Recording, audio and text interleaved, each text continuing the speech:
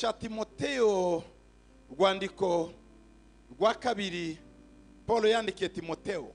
We are reading in the second epistle that Paul wrote to Timothy, Igice ni cha kabiri chapter 2, ku murongo wa 8. and it's verse 8. Uje wibuka Yesu Kristo wakomotse mu ruzaro rwa Dawidi akazuka mu bapfuye kuko ubutumwa nahawe buvuga. Amen. Remember that Jesus Christ of the seed of David was raised from the dead according to my gospel. Uje wibuka Remember Yesu Kristo Jesus Christ wakomotse mu ruzaro rwa Dawidi of the seed of David akazuka mu bapfuye was raised from the dead ngo nguko ubutumwa nahawe buvuga. according to my gospel. Ubutumwa bukomeye intumwa Paul yari ifite. The greatest message that Paul, the Apostle Paul, had Kwari ukuvuga inkomoko ya Yesu was to talk about the origin of Jesus kandi no kuvuga misiyo ya Yesu. and also clarify the mission of Jesus. Kuvuga icyamuzanye, Why he came inkomoko ye, and his origin n'icyatumye abaho, and why he lived. impamvu yamuzanye, Why he came, icyamuzanye kuri iyi si. what brought him. Ngo ujye ubyibuka nawe. So he tells him, remember this. Ubutumwa nahawe, The gospel I have been given ubutumwa mabwira and the gospel I share with you buzingiye kuri Yesu. is centered on Jesus. Yesu ataburimo, Without Jesus, Yesu atabwicayemo, without Christ, ubwo si ubutumwa. this is not the Ariko gospel. ubutumwa nahawe But the gospel I have buravuga ku muntu witwa Yesu Kristo. is based on Jesus Christ. Hanyuma mbabwire origine ze, Then I'll tell you his origin, ahakomoka, where he comes from, mbabwire n'icyo yakoze abantu batabashe gukora. and I'll tell you what he did that no man ever Ibi did. nibyo Paul yazengurutse isi yose avuga ubu butumwa. This is what the Apostle Paul preached to the Gentiles. Hanyuma natwe aratubwira ngo tujye tubyibuka tubivuge. And in the scriptures he tells us, remember this and repeat this. Reka mbabwire origine ya Yesu Let me gatoya. tell you the origin of Hanyuma Jesus. mbabwire na misiyo yamuzanye. And then I'll tell you his mission. Uyu munsi kuri Noheli On Christmas, turibuka gupfa kuvuka kwe, we remember his birth, ariko bifite inzira bituganisha mu gupfa kwe no kuzuka kwe. but it doesn't end with his birth, it leads us to his death. Reka turebe mu gitabo cya Mika ibice ni 5. If you may go with me to the book of Micah. Umurongo ni uwa mbere. Micah 1. Ariko wowe Betlehemu Efrata uri mutoya. Ni kabiri wowe. Micah 2. Ariko wowe Betlehemu Efrata, Mika 5:1 iwawe ni kabiri. Ariko wowe Betlehemu Efrata uri mutoya mu bihumbi by'Ubuyuda, muri wowe niho hazava uzaba umwami wa Isirayeli akansanga. Imirambagirire ye niyiteka uhereye kera kose. English Bible readers, it's Micah 5 verse 2. The Bible says, but you Bethlehem Ephrathah, though you are little among the thousands of Judah, yet out of you shall come forth to me the one to be ruler in Israel, whose goings forth are from of old, from everlasting. Imirambagirire ye cyangwa se origine ye, inkomoko ye, His origin or his goings forth ngo niyiteka ryose. are everlasting. Uyu Yesu Kristo This Jesus, twe tumuzi ku isi we know him here on earth afite gusa imyaka mike, with only a few years, ariko inkomoko ye, but his origin, imirambagirire ye, his goings forth, inkomoko ye, origine ye his ni origin iya kera cyane, is of old. ava kure cyane. He is from a long time. Abrahamu yahuye nawe Abraham met him kera cyane, long time ago, hakize hafi nk'imyaka 4,000. almost 4,000 years ago. Bahurira mu kibaya They met in a plain cy'Iyebesi, of cy'Iyebusi the i Jebusite Yerusalemu. in Jerusalem. Aramubaza ngo mbwira so na nyoko, And he asked him, who is your father and mother? kuko mu muco Because in culture, ba data Our fathers, uretse twebwe generasiyo y'ubu besides this generation, iyo bahuraga whenever our fathers would meet, barabazanyaga ngo hajya uri mwene nde, they would first ask, who is your father? iwanyu ni he, Where do you come from?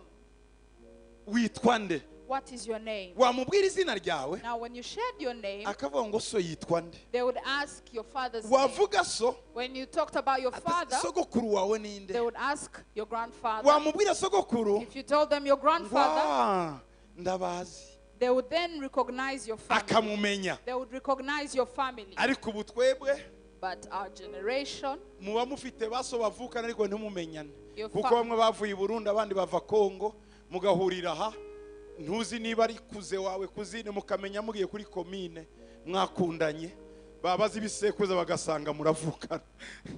Ibintu byarahindutse. but this generation, you tend to find that cousins, first cousins, do not know each other because of our history. Some were raised in Congo, some were raised in Burundi. Some even get into relationships with their relatives without knowing. Things have changed. Ariko tugomba kubimenya. But we need to know our origins. Rero amubajije So he asks him, bati we witwa nde, what is your name? aramubwira ngo singira data na mama, And this man tells him, I do not have a father, I do not have a mother, sinavutse, and I was not born. sinabayeho, I didn't live. sinavutse ngo mzarwe, I wasn't birthed. singira genealogy, singira inkomoko kuri iyi si. I have no genealogy here. Yumvishe uwo muntu When he heard of this, afata ibyo yari afite byose arabimuha. he took all that he Ichachu. had, he gave him a tithe. Wa mugabo nawe This other man afata umutsima, took bread afata na vino and wine aramuha, and gave him. baratandukana. Then they went their separate ways. Arabaza ati ariko uruwahe, So he asked him, where do you come from? aramubwira ngo nge ndi umwami And he said, I'm a king, wo gukiranuka, the king of righteousness. umwami ukiranuka, The king of righteousness. kandi ndi umwami w'amahoro. And I'm the king of peace. Izina ryanjye My name nitwa Melek is Melech Sedek. Sedek.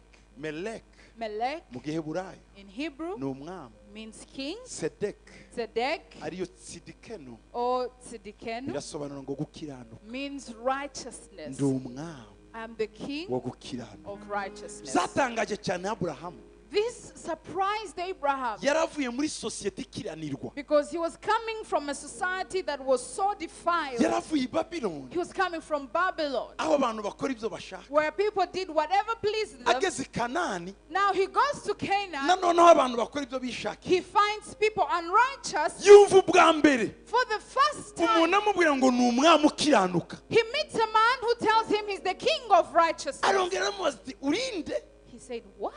aramubwira ngo ndi umwami w'i Salemu. He repeats himself, I'm the king of Salem. I Salemu bivuga amahoro, Salem means peace. Shalom, ndi Shalom, umwami w'amahoro. the king of peace. Abandi bami ko batagira amahoro, wowe yakuye. He wonders, other kings do not have peace. How do you have Bahora peace? igihe cyose bafata ibihugu bajya mu ntambara bagura intara zabo. Because many kings live in battles, conquering lands. None se uyu we nuwe? So where is this king coming from? Biratangaje cyane. It's amazing. Napoleon mu minsi ye ya nyuma Napoleon in his last years, his last days, ari ku kirwa he was on an island. yanditse igitabo, He wrote a book. yanditse ibintu byinshi. He wrote so many things. Mu bibazo bimwe bamubaza, So some of the questions they asked him, bamubaza gukomera kwe, they would ask him, where does he get his imbaraga greatness, ze, the secret of his strength, uko bafashe isi. how they conquered the world. Agerageza kubabwira, And he tried to explain to them. arababwira ngo nasomye amateka Then at some point he says, I read history kandi nakurikiye amateka y'abagenzi banjye bambanjirije. and I followed the history of my predecessors, Uhereye kuri ubu bwami turimo, even with this kingdom. ntangiriye ku muntu wahabaye witwa Alexandre Mukuru. If I even may begin with Alexander the Great, Ibyo yakoze things that he achieved, ahindura isi. he conquered the world. Bati ndeba uwitwa Charlemagne, I looked at Charles Maine. ndeba amateka y'uko yafashe isi. I looked at his history and how he overtook the world. Bati nanjye ubwanjye Napoleon, Even I myself, bati Napoleon, twese all of us, twigaruriye isi, we have conquered the world to bati ourselves, ariko but twakoresheje inkota.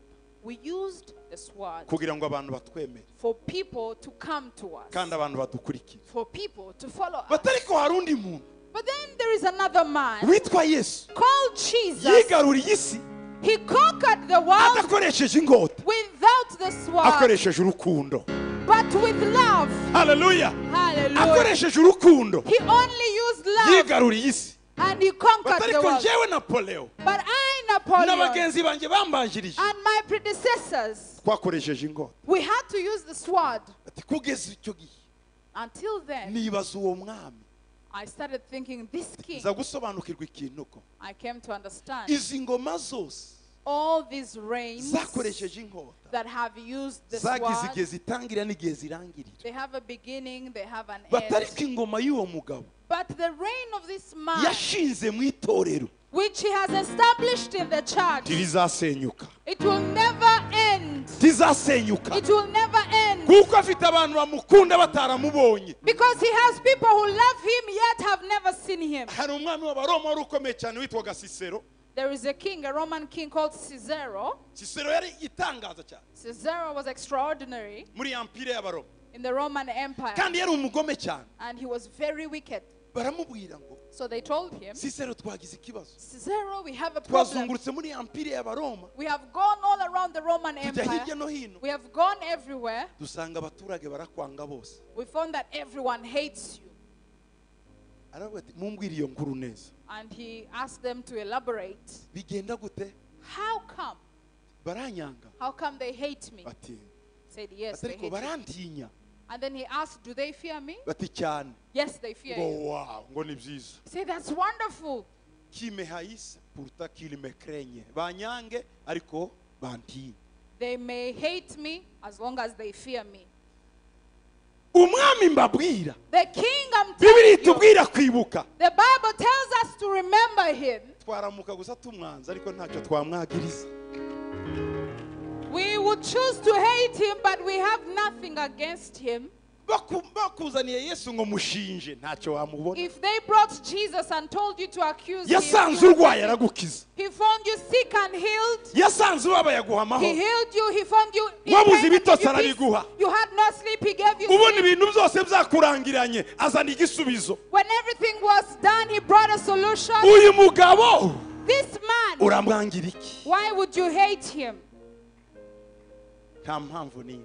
There is no reason. Nta mpamvu n'imwe. There is no reason. Kandi igitangaje, And even better, afite abamukurikira he has people who follow him, bataramubona, who have never seen him, bemera gupfa, who would rather die. bemera gupfa They would take death anytime, bataramubona. and they have never seen him. Bagiye kwica Bishop wa Antiokia, When they went to kill the bishop of Antioch, baramujyana, they took him. bamujyana i Roma. They took him to Rome. Agenda yandikira amatorero yari atandukanye ayasezera mu kinyejana cya kabiri. In the 2nd century, this is when this happened. And as they were taking him, he was writing letters to different churches. Aciye Efeso n'ahandi, He went through Ephesus and Ageze i Roma. left a letter. Now, when he reached Rome, baramubwira ngo they told him, turagusaba ibintu bibiri. we will ask for only 2 things. Wihakane Yesu, You will deny Jesus, uvuge ko utamukunda. say that you do not love him, Icya kabiri, or else ubwire aba bantu bose you can tell the people ko Yesu utamukunda. Ubivuge, ubibwire amatorero yawe. you can publicly tell the people, tell the churches that you do not love Natwe Jesus. icyo tugukorera And they told him, what we will do for you, titukwica. we will not kill you. Bari bacanye ikombe ry'umuriro. Now they had set a furnace, Hari abantu benshi baje kureba uko bishop wabo babutwika. and there are so many people who had come to see how their bishop would be thrown in the furnace. Abakristo bamwe bari aho Some believers were there bamukundaga who cyane, loved him so much. bahagarara bafite agahinda, They had so much sorrow. barira. They were crying. Hanyuma ahindukirana umwami Then the bishop turns to the king n'abasirikare bari aho, and the soldiers who were there. arababwira ngo nakijijwe mfite imyaka 9, And he says, I got saved when I was 9 years old. ngendanye na Yesu imyaka 80, I have walked with Jesus for 8 years. ntarampemukira, He has never hurt me. ntarantuka, He has never insulted me. ntarambwira nabi. He has never offended me in Ushobora any way. kwihakana gute umuntu utarampemukiye? How can I deny someone who never hurt me? Ntibishoboka. I can't. Nibyo uvuze, That's what they but that's what mumubohe they say. bamutemu. So they said, you will throw him in the fire. arababwira ati ntimwirushye mu mboha. He said, don't bind me. Mwami tanga itegeko ngenda ajya mu muriro. Command and I will walk to the fire. Bati ntuzi ikintu gikomeye ugiye kunkorera. And he said, you don't know what you're doing for me. Yesu nizeye ntarabona mu minota mike ndabamubonye. The Jesus I believed without seeing him, shortly I'll be able to see him. Yagiye mu itanura ry'umuriro asha aririmba, abarokore bari aho bose baririmbana nawe bishimye. The bishop walked in the furnace while singing, and all the believers joined in the singing. Hari abakunze Yesu nk'uko nawe yabakunze. There are people who have loved Jesus like he has loved them. Hari n'abandi And there are others bakibishidikanyaho. who are doubting. Ariko mbabwire, But I tell uyu you, ni umwami w'amahoro. he is the king of Ni umwami peace. w'urukundo. He is the king Ni of umwami love. He w'umunezero. is the king of Ni joy. umwami ukora ibitangaza. He is the king who performs wonders. Imirambagirire n'iyiteka ryose. His goings forth from old. Abonana na Aburahamu When he met Abraham, yamubwiye ko atagira se na nyina. he told him he didn't have a father and a mother. Mikamureba When Micah saw him, yabonye ari uwa kure cyane. he saw him from everlasting. Daniel amubona When Daniel saw him, yamwise umukuru w'ibihe. he called him the Ancient of Days. Ni umuntu utagira ibihe. He has no limit of Ni days. umukuru w'ibihe. He is the Ancient of Days. Ategetse ibihe. He rules the days. Ibihe biraza bigakuranwa. Seasons come and Ashiraho replace each ibihe. other, but he established Ntabwo ari seasons. ibihe bimugenga, niwe ugenga ibihe. Seasons don't govern him, he governs Twebwe seasons. tugengwa n'ibihe. We are governed by seasons and time. Twe tugengwa n'ibihe. We are governed by seasons. Ku mva zacu On our tombstone, hariho igihe twapfiriye, twavukiye n'igihe twapfiriye. on our tombstones, they write our birth date and our death date. Icyo ni igihe It's a time frame hagati yo kuvuka no gupfa. between when you were born and when Aha you niho died. dukorera ubuzima bwacu bwose. This is where we live our lives. Nyuma yo gupfa na mbere yo kuvuka, Before our birth and after our death, aho ndi hazwi. no one knows what Ariko happened. we But him, ntagira imbere n'inyuma. he has no beginning, he has no end. Abamubonye rero Those who have seen him. nibyo Paul yavugaga This is what Paul said. ngo ndababwira uyu mugabo That I'll tell you of this man, ubuzima bwe, his life, mbabwire n'ukuntu yazutse. and I'll tell you how he was resurrected. Imana ishimwe cyane. Hallelujah. Wa mugabo utagira ibihe The man who has no seasons yiyemeje igihe kimwe decided one time kuza muri iyi si, to come in this world azanywe n'urukundo because of love. kugira ngo That twebwe tugengwa n'ibihe tukagengwa n'urupfu abidukuremo. us who are governed by time, he may take that away. Kuko Satani yari yarifatiye abantu cyane. Because Satan had overtaken people. Satani yari yarabujije abantu amahoro. He had taken the peace of mankind. Satani yari yarateje abantu ubwoba. He had caused fear in people. Abantu bagenda n'ubwoba cyane. People walked in fear. Bagenda mu rwikekwe bakekana. People lived in intrigue.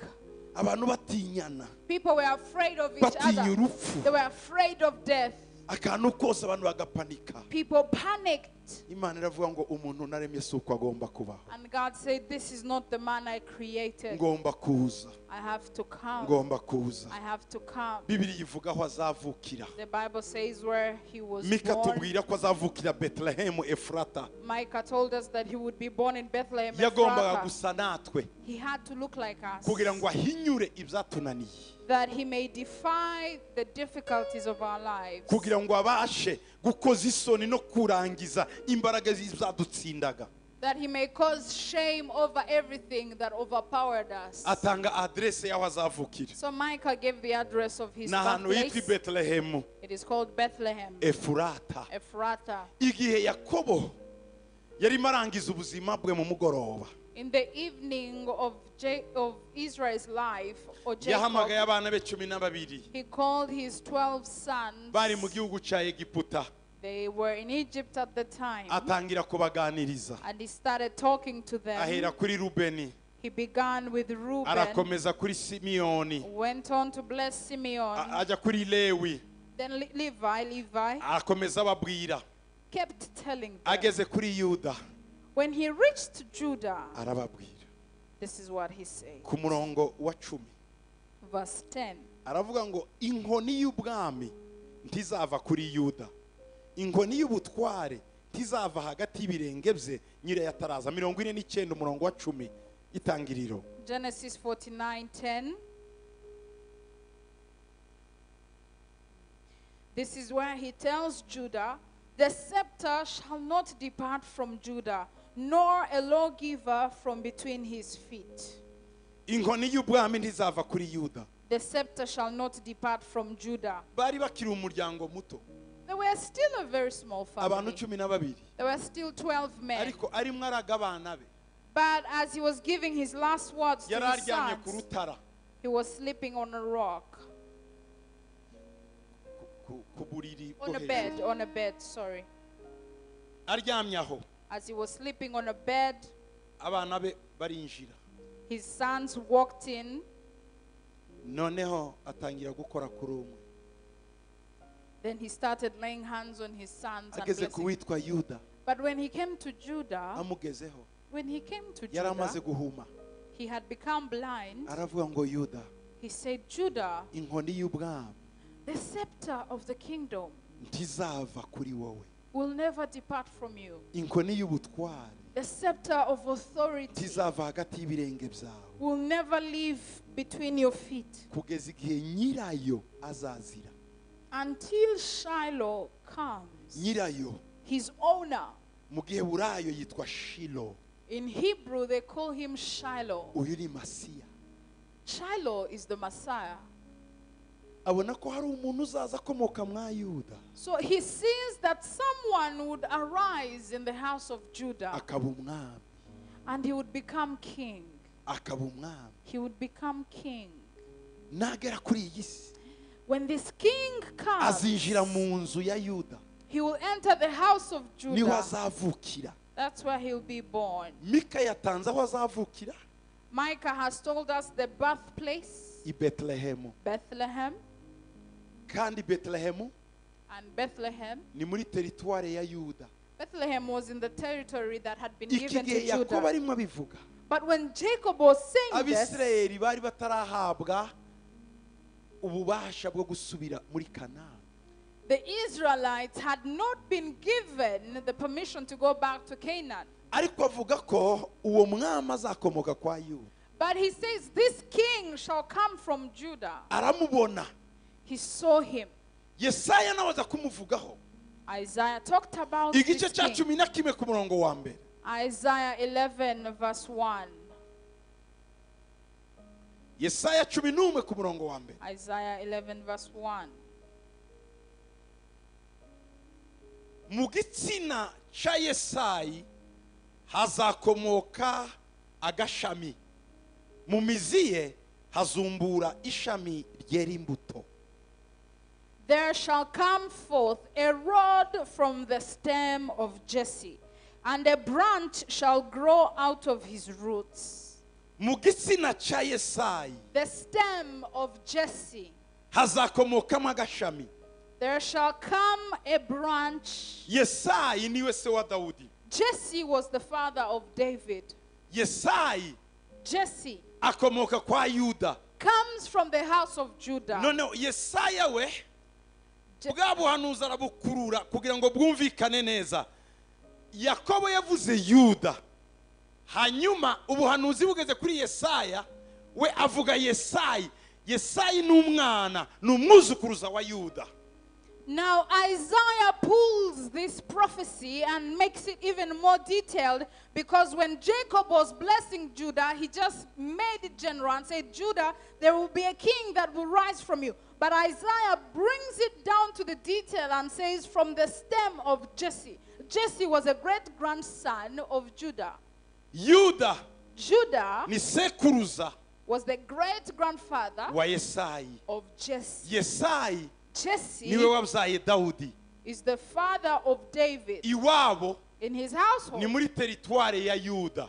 it was located in the territory of Judah. Isirayeli uko yari imeze, Now Israel, buri muryango bajya 12 uretse inzu ya Lewi bari bafite igice cyabo.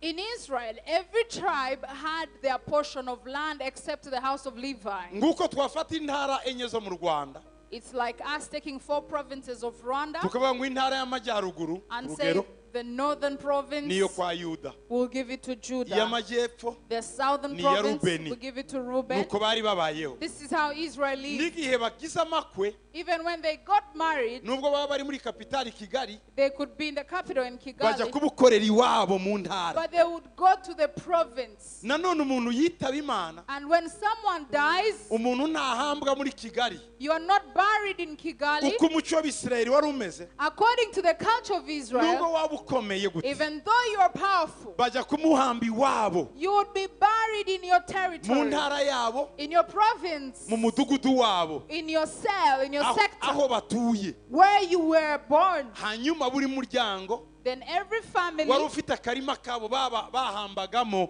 ababo bitabye Imana. every family would have a plot of land where they would bury their people. Rero Mika So Micah aza guhanura ko uwo mwami azavukira I Betelehemu, Micah prophesied that the king would be born in mu Bethlehem, mudugudu umuhana mutoya bita Efurata. in a small town called Ephrata. Efurata ni akadugudu gato cyane Ephrata is a small town kari muri Yudaya. in the land of Judea. Ahavuga avec précision.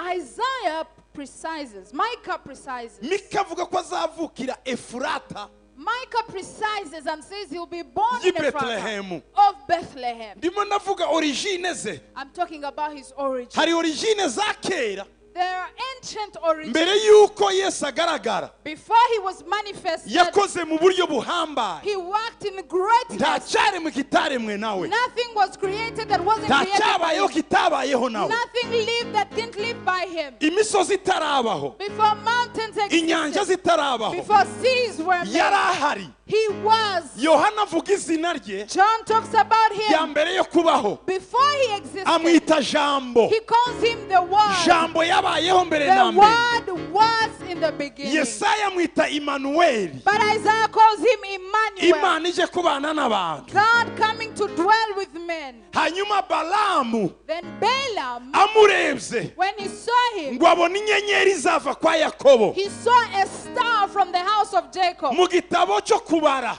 In the book of Numbers, ibice 24 24, ku murongo wa 17, verse 17, Bibiri iravuga ngo dore ndamureba the Bible says, I see ngo him, ariko si ubu, but not now. ngo dore Behold, ntabwo ari hafi, he's not ngo near. inyenyeri zakomoka kwa Yakobo, A star shall come out of ngo Jacob, kandi inkoni y'ubwami izava kwa Isirayeli, and a scepter shall rise out of Israel. ngo azitwaza inkoni y'icyuma It shall crush, akubite umutwe wa Mowabu, it shall crush the forehead of ngo Moab ndetse n'abana bo kwa Seti bose. and break down all the sons of Niki yavugaga Shet. Balamu? What was Balaam saying? Balamu bamusabye kuvuma Abisirayeli They had asked him to curse igihe Israel bari bavuye muri Egiputa batashye. when they were coming from Egypt. Bwa bwoko Imana yavuze ngo buzavamo umwami. The people that God said would have a king. Abapfumu Sorcerers bagira imbaraga. have power. Iyo akwaturiyeho amajambo mabi When they speak evil words against you, akubaho.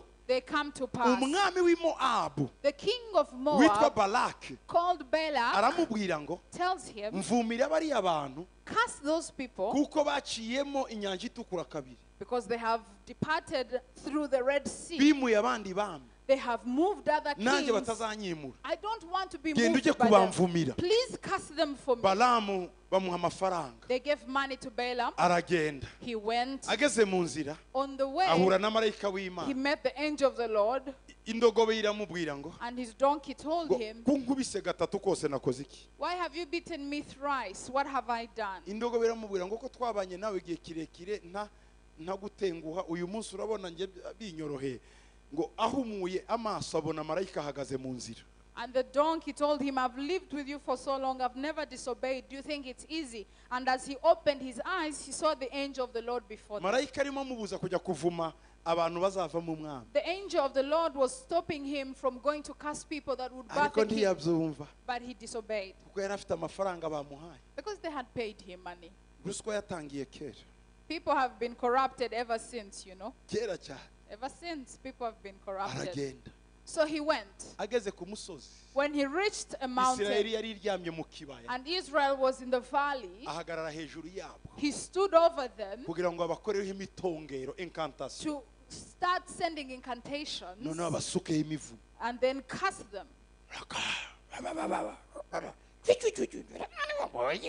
ibintu by'abapfumu bijwigi. You know what sorcerers do when they do what they do? aragenda ahagaze hejuru So he stands at the mountain ready to curse. ahindukira Balamu He looks at Balak. He looks at Balak aramubwira ngo and says, ninde wavuma b'Imana itavuma? who can curse people that God hasn't cursed? ninde wavuga nabi ab'Imana itavuze nabi? Who can talk evil against people God hasn't talked evil? bati ntibikabeho It should never be. ngo bariya bafite amaherezo meza They have a good end. ngo icyama nanjye nkazapfa nkabo. I wish I would die like them. haramwe tuwe naguhaye amafaranga ngo bavume none ko urabaha umugisha. And the king says, I paid you to curse them. How come you're blessing them? Ewana reka twimuge kuri uyu musozi uravuma. So the sorcerer says, let's move to bagiye another kundi mountain. musozi. They go to another uyu mountain. musozi wo wari finale. Now this one was final. awuhagazeho When he ngo abareba saw ari mu kibaya them in the plain, aravuga ngo and he said ngo ndabona inyenyeri that now I see a star. ngo ndayibona Hallelujah. ariko sinone It's not now, ngo ariko izaturuka kwa Yakobo but it shall come from the house ngo of n'inkoni Jacob. y'ubwami izabavamo And then there will be a scepter of the kingdom upon them. inkoni y'uwo mwami The scepter of this king uzakomoka muri who Yakobo will come from Jacob. azahondagura umutwe wawe. He will crush your head. Oh, hallelujah! Hallelujah! Hallelujah! Hallelujah! kuza kwa Yesu habayeho intambara nyinshi cyane, So many battles were fought for Jesus to come. ariko inyenyeri But the star yaragaragaye, was seen. inyenyeri yarabonetse, The star was seen. ndetse n'abanyabwenge barayibonye. And the Magi saw it. nawe yaravuga ngo ndi inyenyeri yo mu ruturuturu. And they said it's the star in the uko morning. byagenda kose Whatever happens, kuza kwawe muri iyi si gufite impamvu. your birth has a purpose. umunsi uvuka The day you were hari born, inyenyeri yagaragaye there was a star that igaragara was ko hari uwaje kuri iyi seen. si. That someone has come hari on earth. umugambi ugomba kuzuza There is a purpose to uko fulfill. Yesu nawe yabigenje. Just like Jesus did. yujuje umugambi we, He fulfilled his yaraje purpose. kudupfira, He came to yaraje die for us. kuducungura, He came to redeem yaraje us. kutwiyereka He came to reveal kugira ngo himself to us, adukure mu rupfu. that he might take us from abantu death. bagendanaga ubwoba bw'urupfu, People who walked with the fear of hanyuma death, Yesu ararudemystifia, and Jesus demystified death. urupfu ruhinduka ubusa. Death became nothing. nicyo cyari gikomeye abantu batinya, That was the greatest thing people feared. uretse ibyaha. Besides sin, icya kabiri ni urupfu. the second was death. Yesu yemera gupfa, Jesus accepted to die, baramuhamba, and they buried him, yahambwe n'abakomeye, buried by the great, ahambwa n'aboroheje, by the least, ahambwa n'abasirikare, by the soldiers, ahambwa n'abami, by the kings. abantu badashobora gushidikanya. People you couldn't doubt. abanditsi bari bahari, And the scribes were there. abavuga amakuru bari bahari, The journalists were Yesu there. baramuhamba. And they buried Jesus. abagore bari bahari, The women were there. abagabo bari bahari, The men were there. abarinzi bari bahari. And the gods were Yesu there. yapfuye ku mugaragaro, He died in abantu public. bose babibona, People saw it. ariko ashaka kutwereka ko But he wanted to show ibyo us mwatinye kuva kera what you were afraid naje of. kubibakuramo. I have come to demystify. ntimuzongera gutinya urupfu, Never be afraid nta of. mbaraga rufite. It has no power. haleluya! Hallelujah. Hey! Hallelujah. Yesu baramukubita arabareka. He allowed them to beat him. uzi imbaraga yari afite? Do you know the power this man baje had? kumufata ubwa mbere, When they came to take him, the yababaje first gusa time, ijambo rimwe he just asked the ngo question. murashaka nde? He said, who do you want? bose bagwa hasi, And they fell back. barongera barabyuka. Then they stood up again. Arabaza ariko murashaka nde? And he said, who are you looking for? bose bagwa And hasi. they fell back again. hanyuma arababwira ngo Then he said, nimuze mumfate kuko igihe cyageze ntabyemeye come, mumfate. come and take me. niwe wababwiye ngo bamufate.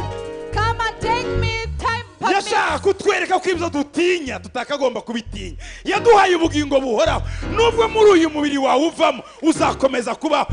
ya mirambagirire y'igihe cya kera nawe uzayibamo. He wanted to show us that we shouldn't be afraid of the things we are afraid of. He has finished it. His comings are from everlasting. Yesu yaje atagira iherezo, He came without an end. yinjira mu isi ayimaramo imyaka 33. And he lived in a time frame lifetime of 33 years, aduha ubugingo buhoraho. he gave you eternal life. We yaje mu isi He came on earth avuye mu buzima butagira iherezo from an everlasting eternal kugira life, ngo natwe azadukure mu isi that we may come out of this tuje world mu buzima butagira and iherezo. go to eternal life. Yakoze exchange y'ubuzima, It was an exchange of life. yaje mu isi He came on earth y'abantu bagira ibihe bigufi byo kubaho of people who had time frames, kugira ngo abahe nabo kuzabaho ubuzima butagira iherezo. that he may give them an eternal life.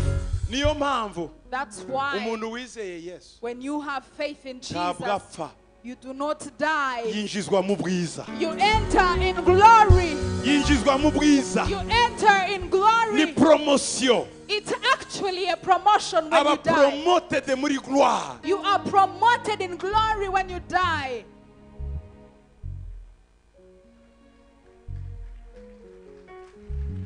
Ariko ubwo buzima But this life ugomba kubutegura ukiri ku isi, has to be prepared while you're still alive on uko earth. nawe yateguye ubuzima bw'isi akiri mu ijuru, Just like he prepared for this life while in heaven. niko natwe tugomba gutegura ubuzima bw'ijuru tukiri mu isi. That's why we should also prepare for the life in heaven while here. Hanyuma Paul aravuga ngo Then Paul says, ujye wibuka Yesu Kristo, remember this Jesus mu mubiri Christ. akomoka kwa Dawudi, He comes from the house of ariko David, yarapfuye arazuka. but he died and rose again. Ubwo nibwo butumwa mbafitiye, This is the gospel I have for nibyo you. Paul yavuze. This is what Paul said. Yatubwiye neza ko He said, kuba Yesu yaravutse if Jesus was born, natwe twaravutse, we were born. kuba yarapfuye If he died, natwe tuzapfa, we will die. kuba yarazutse If he rose natwe again, tuzazuka. we will rise.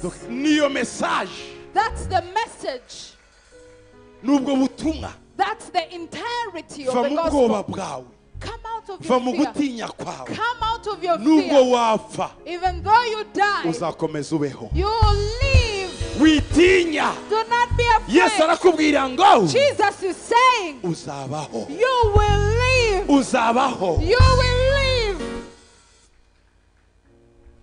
Inyenyeri yawe iratwereka ko Your star shows us hari umuntu waje kuri Yesu that ukomeye. someone came powerful. Yesu yaje aherekejwe n'inyenyeri, Jesus came with a star. niko nawe hari inyenyeri kuriho. Just like you have a star on your Iyo life. nyenyeri This star iravuga ngo is saying, ntuzapfe nk'imbwa, do not die anyhow, iteganyiriza ubugingo buhoraho, but prepare your life for the future. teganya and ubuzima eternity. buzaza ejo. Prepare for your Kora eternity. icyo Imana yaguhamagariye, Do what God has called ariko you to utegure do ejo hazaza and hawe. prepare your future. Noheli y'uyu munsi The Christmas of today irakubwira ngo wibuke Yesu. is telling you to remember Mu buryo Jesus. bw'umubiri yaravutse, He was born in the flesh, avukira kwa Dawudi. born in the house of Mu buryo David. bw'umwuka arazuka. In the spirit, he Ubwo nibwo rose. butumwa ugomba kujyana. That's the message you'll take home Dufite today. Yesu We have a Jesus wabayeho who lived arazuka. and rose. Nta bandi bantu bari bazuka. No one else has Niyo mpamvu had umwami wawe risen. akomeye. But your king is N'umunsi powerful. uzapfa Even the day you die, kuko umuhatsweho, because he has enslaved you, azagukura mu buhake bw'urupfu. he will take you from the slavery of death. N'urupfu ntiruzagukoraho, Death will not touch you. ruzakurekura. Death will Ya release you. passage, ya nzira Yesu yaciyemo azuka, niyo nawe uzacamo. You will go through the same pathway of resurrection. Noheli y'uyu munsi The Christmas of today irakubwira ngo humura, tells you, fear not. umucunguzi yaje muri iyi si. The Redeemer has come in this world. Watumaze ubwoba, He has taken our yongera fear. kutugira abantu. He has made us who we are today. Yarapfuye arazuka. He has died and risen. Uyu munsi yicaye iburyo bwa Data, He is at the right of the arimo Father, aradusengera praying for kugira ngo us tuzabane nawe. that we may dwell with Nawe Him. ndagusaba I ask you kugira ngo wiyunge nawe, that you may reconcile with Him, umukunde, love Him, umwumvire, obey Him, umwubahe obey kugeza Him agarutse. until He Reka comes. dusenge Imana. Let's pray.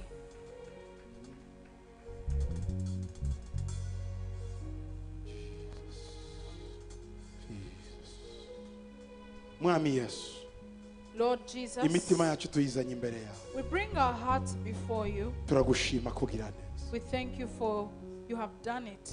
Waje kuri iyi si, You came on earth, wambara umubiri you took on the flesh, kugira ngo natwe that we too tuzamburiye umubiri umunsi umwe, will lose this flesh twambare umubiri w'ubwiza utangirika ubaho iteka ryose. and take on the body of glory that is Reka icyubahiro incorruptible. cyawe Data Let your glory, Father, cyuzura ahantu Fill this place. umuntu wese Everyone, umugabo every man, umugore every woman, umusore n'inkumi every young man, every bari young hano woman who are here. bibuke ko umucunguzi yaje muri iyi Remember that the Redeemer has come. utugirire neza Bless us. ndasabira umugisha I ask a blessing aba bantu bose upon these people. iki cyumweru This week, kibabere cyiza let it be good for them.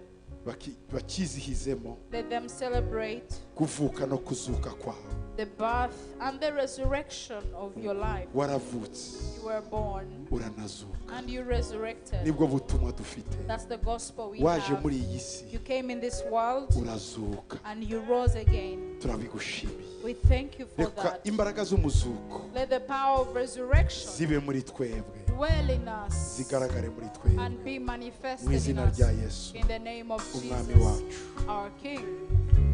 amen Amen. niba utarakira yesu If you haven't received Jesus, utarakizwa if you're not saved, ntutahe ndagutegereza hano imbere ngo usengere do not go home. I will wait for you. in abandi front. dutahane na yesu The rest you may go to mugire the noheri Lord. nziza Have a Merry Christmas. yesu abaha umugisha Jesus bless you.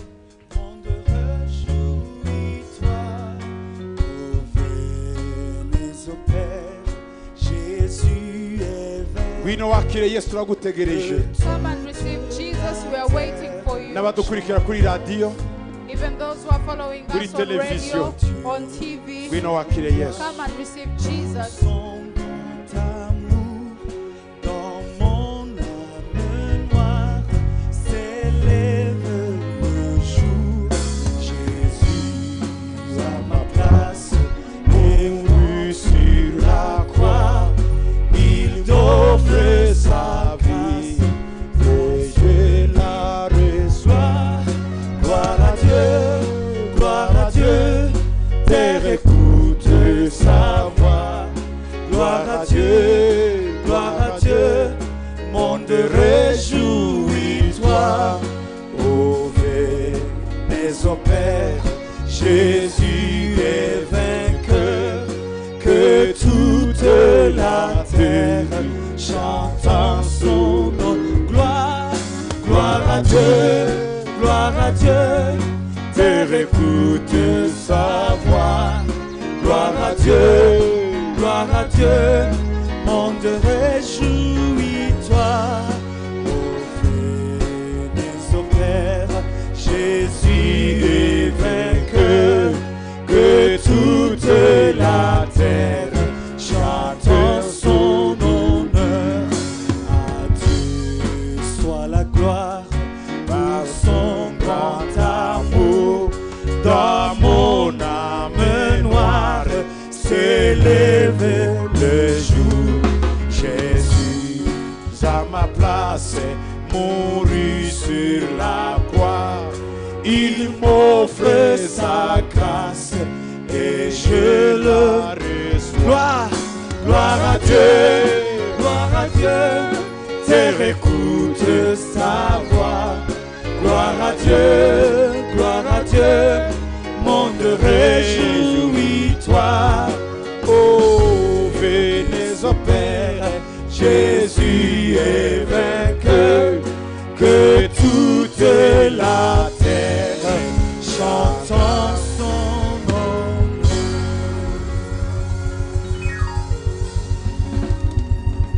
shimwa yesu We thank you, Jesus. turabategereje namwe We are waiting for you as ngwino well. nawe Come forward, abarimo please. badukurikira kuri televiziyo na radiyo namwe Those who are following on radio, on TV, ukeneye kwakira yesu you need to receive Jesus. tugiye gusengana nawe We're going to pray with you kugira ngo now mwakire that you may receive Him. niba utarakira yesu If you haven't received Jesus, ngwino wakire yesu come and receive Jesus. Jesus. Gloire à Dieu, terre écoute sa voix. Gloire à Dieu, gloire à Dieu. Reka dusenge. Let's pray. Abadukurikira namwe mukurikire. Even those who are following us live, please Subira muri iri repeat the prayer. sengesho. Repeat this prayer. vuga ngo mwami Yesu Say, Lord Jesus, ndi umunyabyaha I am a sinner. guhaye umutima wanjye I give you my life. wakire Receive it. ndihanye I repent ibyaha byanjye my sins. mbabarira Yesu Forgive me, Jesus. uyu mwanya In this moment, menye ko ndi umunyabyaha I have known that I'm a sinner kandi nawe uri umukiza and that you are a Savior. ndakwinginze I ask you, O Lord, kiza that you may save me. kiza ibyaha Save me from my sins unyakire papa and receive me, Father. ndakwihaye I give myself to you uyu mwanya in this moment. reka icyubahiro cyawe Let your glory kize kuri njye come upon me, kubera umwana that I may be your umbere child umubyeyi and that you may be my Mu izina Father. rya Yesu. In the name of Jesus. amen Amen.